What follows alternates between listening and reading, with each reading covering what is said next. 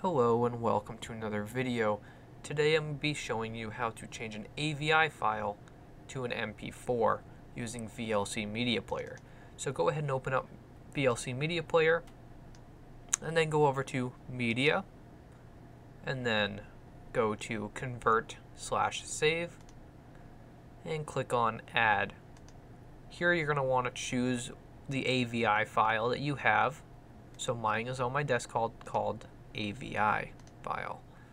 So now I'm going to click on Convert and Save, and now I'm going to click on Convert, make sure that's picked, which it already is, and then change your profile to whatever you want as an output. I want a MP4 file, and I also want it on my desktop, so I'm going to call it MP4 file, and then click on Save and Start. So now it's going to be converting it, and as you can see, a new file appeared on my desktop. So once that goes through, it's only 31 seconds, so it doesn't take too long.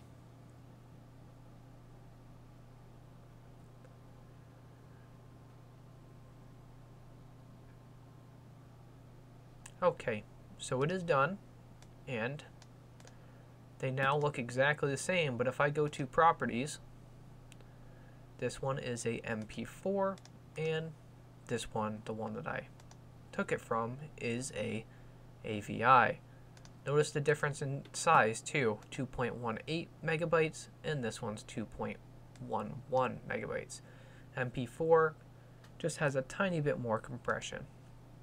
Anyways, I hope this video helps you. Have a good day. Bye.